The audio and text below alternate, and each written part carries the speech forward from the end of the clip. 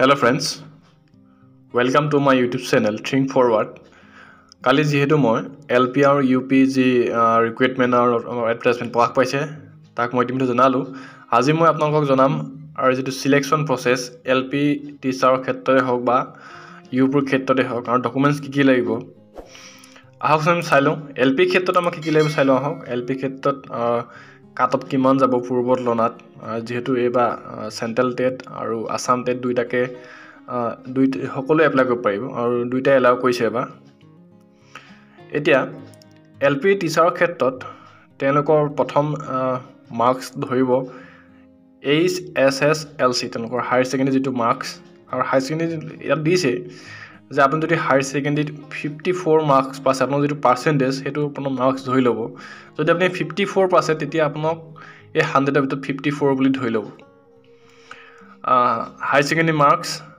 তাৰ পাছত আসাম টেট বা সি টেটৰ কোনবা এটা দিব পাৰিব আপুনি এটা পোষ্টখন এটা দিব পাৰিব দুইটা দিব নোৱাৰে LP ক্ষেত্ৰত আসাম টেটৰ যেটো মাৰ্কস হেতু পাব হেতু ধৰিব তা যদি আপুনি যেটো পাৰ্সেন্টেজ পাবো হেতু ধৰা হ'ব ইয়াত তাৰ পাছত ধৰিব আপোনাৰ প্ৰফেশনাল কোৱালিফিকেশন DLED বা BEd ৰ যেটো মাৰ্কস হেতু ধৰা হ'ব 100 ৰ ভিতৰত ধৰা হ'ব গোটেইটা মাৰ্কস 100 ৰ ভিতৰত ধৰা হ'ব আচ্ছা নম্বৰ 4 দিছে আপুনি 10 মাৰ্কস পাব যদি আপোনাৰ ওচৰত NCC সাৰ্টিফিকেট আছে যদি C সাৰ্টিফিকেটখন আপোনাৰ ওচৰত আছে তেতিয়া আপুনি 10 নম্বৰ পাব আৰু B সাৰ্টিফিকেট আছে যদি আপুনি 5 মাৰ্কস পাব তাৰপিছত দিছে certificate in recognized sport representing Assam officially at national level যদি আমি অসমৰ হৈ ৰাষ্ট্ৰীয় পৰ্যায়ত বিভিন্ন খেলত যদি আপুনি কিতাপ লাভ কৰিছে আপুনি যদি প্ৰাইজ লাভ কৰিছে তাৰ যদি সাৰ্টিফিকেট আছে তাৰ বাবদ আপুনি 10 নম্বৰ পাব তাৰপিছত achievement in fine arts and culture activities representing the state official at national level আৰু যদি আপুনি সাংস্কৃতিক ক্ষেত্ৰত বা ফাইন আৰ্টৰ ক্ষেত্ৰতে হওক আপুনি যদি অসমৰ হৈ ষ্টেট লেভেলৰ আপুনি নেশনাল লেভেলত যদি আপুনি প্ৰাইজ পাছে তাৰ ওপৰত আপুনি যদি সাৰ্টিফিকেট পাছে তাৰ ওপৰত আপুনি 10 নম্বৰ পাব কিন্তু আপোনালোকৰ হিলা প্ৰুফ থাকিব লাগিব ইনে পাইছে বুলি লিখলে নহব এইগিটা আছিল আৰু ইয়াৰ পিছত ডকুমেন্টস কি লৈছে আহক ইয়াৰ পিছত আপুনি যেটো মাৰ্কস টোটাল 330 ইয়াৰ ভিতৰতে আপোনালোকৰ পাৰ্সেন্টেজটো উলিয়াই একাডেমিকমে আপোনালোকে সিলেকশন হ'ব চাকৰি লাভৰ কাৰণে ডকুমেন্টস কি লৈছে কি চাই লওক passport size photograph HSLC admit card HSSLC mark sheet and certificate any other mark sheet and certificate of higher education আপুনি যদি গ্ৰেজুৱেট হয় আপুনি যদি মাস্টাৰ ডিগ্ৰী আছে তেতিয়া আপোনালোকে দি দিব আপোনালোকৰ কাম ভৱিষ্যতে খুবেই দৰকাৰী হ'ব বা ভৱিষ্যতে লাগিব DLED বা BEd ৰ mark sheet first year second year and certificate caste certificate আপুনি যেটো কাষ্টৰ হওক ST SC OBC MOBC GN হওক দিব লাগিব document in the support of permanent residence of Assam PRC দিব লাগিব সার্টিফিকেট NCC আপোনাৰ NCC হওক স্পোৰ্টস কালচাৰ যি আছে আপোনাৰ তাক দিব লাগিব ন্যাশনাল লেভেল বা স্টেট লেভেল আপুনি যিখিনি প্রাইজ পাছে যদি স্পোর্টস হওক কালচাৰৰ ক্ষেত্ৰতে হওক certificate and mark sheet of Assam TET and central TET তাৰপিছত দিছে আপুনি আসাম টেটৰ হওক বা সেন্ট্ৰাল টেটৰ আপোনাৰ মাৰ্ক শিট সাৰ্টিফিকেট দিব লাগিব candidate with disability will have to enclose certificate of disability issued by gov authority আপুনি যদি স্পেশাল ক্যান্ডিডেট হয় তেতিয়া তাৰ বাবে আপুনি সাৰ্টিফিকেট দিব লাগিব গভৰ্ণমেণ্টে যিবিলাক ইস্যু কৰে হিলাক সাৰ্টিফিকেট দাখিল কৰিব লাগিব certificate of x সাৰ্ভিসমেন issued by the director সৈনিক ওয়েলফেয়াৰ বোৰ্ড এক্স সাৰ্ভিসমেন হলে আপুনি তাৰ সাৰ্টিফিকেট দিব লাগিব স্ক্যান কপি অফ সিগনেচাৰ দিব লাগিব এয়া আছিল যে গুৰুত্বপূৰ্ণ খবৰটো আৰু আপোনালোকে যদি কিছুমান ডকুমেন্টস উলিয়া নাতি সোনকালে উলিয়াওক তেতিয়া আপোনালোকৰ সুবিধা হ'ব আৰু যিসকলে SOS ৰ এক্সাম দিছে তেওঁলোকৰ টু ৰিজাল্ট সোনকালে দিবই আশা কৰোঁ সোনকালে ৰিজাল্ট দিয়ক আৰু আপোনালোকৰ যেটো হাই সেকেন্ডাৰী মাৰ্কস তাত যোগ হৈ আপোনালোকে চাকৰিটো লাভ কৰিবলৈ সক্ষম হওক এয়া আছিল ইয়াৰ পিছত আপোনালোকক UP ৰ যেটো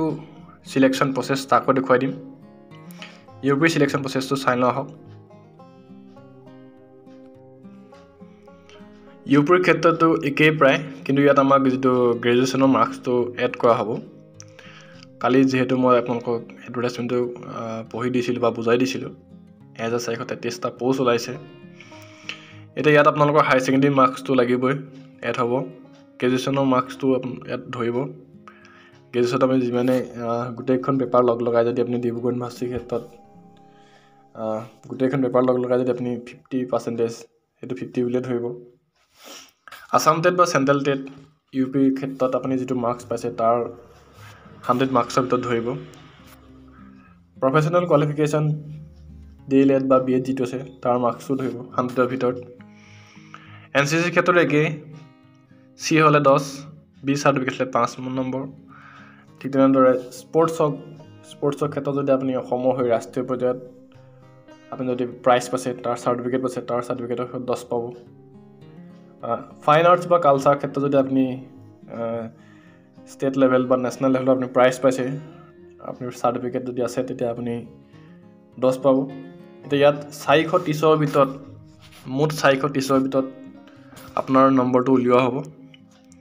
ডকুমেণ্টছখিনি কি লাগিব চাই লওঁ আহক passport size photo HSLC admit card HSLC marksheet and certificate degree marksheet and certificate এই ডিগ্ৰী মাৰ্কশ্বিট এণ্ড চাৰ্টিফিকেট পাৰিলে অৰিজিনেল হ'লে ভাল যিখন চাৰ্টিফিকেট থাকে অৰিজিনেলখন হ'লে ভাল বহুতে যদি উলিওৱা নাই আপোনালোকে এপ্লাই কৰক নহ'লে আপোনালোকৰ পিছত দিগদাৰ হ'ব পাৰে ফটোকে ভেৰিফিকেশ্যন কৰোঁতে বিচাৰিবও পাৰে original certificate any other marksheet and certificate of higher education master degree যদি আপুনি হয় তেতিয়া আপুনি মাষ্টাৰ ডিগ্ৰী দিব পাৰিব তাতকৈ বেছি আছে আপুনি আপোনাৰো লাভ MPhil PhD তাকো দি দিব DLED বা BEdৰ marksheet first year second year certificate caste certificate document in support of permanent resident of Assam PRC হওক NCC হওক আপুনি যিয়ে পাইছে NCC স্পৰ্টছ কালচাৰ নেশ্যনেল লেভেলত আপুনি যদি কিবা প্ৰাইজ পাইছে তেতিয়া তাৰ যদি চাৰ্টিফিকেট আছে তাক দিয়ক চাৰ্টিফিকেটৰ মাৰ্কশ্বিটত আসাম টেট আৰু চেণ্ট্ৰেল টেটৰ যদি চেণ্ট্ৰেল টেটৰ বা আসাম টেটৰ হওক মাৰ্কশ্বিট চাৰ্টিফিকেট দিব লাগিব আপুনি যদি স্পেচিয়েল কেণ্ডিডেট তেতিয়া আপোনাৰ যিটো গভ অথৰিটি যিবিলাক চাৰ্টিফিকেট আছে গভ ইছ্যু অথৰিটি এইবিলাক চাৰ্টিফিকেট আছে তাক আপুনি দিব লাগিব এক্স ছাৰ্ভিচমেন হ'লে আপোনাৰ যিটো ডাইৰেক্টৰ সৈনিক ৱেলফেয়াৰ বৰ্ডৰ তাৰ পৰা আপোনাৰ যিখন চাৰ্টিফিকেট দিয়ে সেইখন দাখিল কৰিব লাগিব আপলোড কৰিব লাগিব স্কেন কপি অফ ছিগনেচাৰ দিবই লাগিব এয়াই আছিল সোনকালে আপোনালোকে এপ্লাই কৰিবৰ কাৰণে সাজু হওক এতিয়া যদি কিবা ডকুমেণ্টছ আপোনালোকৰ উলিয়াবলৈ আছে সোনকালে উলিয়াই লওক যদি আপোনালোকৰ গ্ৰেজুৱেশ্যন অৰিজিনেল চাৰ্টিফিকেটখন নাই অতি সোনকালে এপ্লাই কৰি আপোনালোকে নিজৰ হাতত আনিবলৈ চেষ্টা কৰক ধন্যবাদ জয় অসম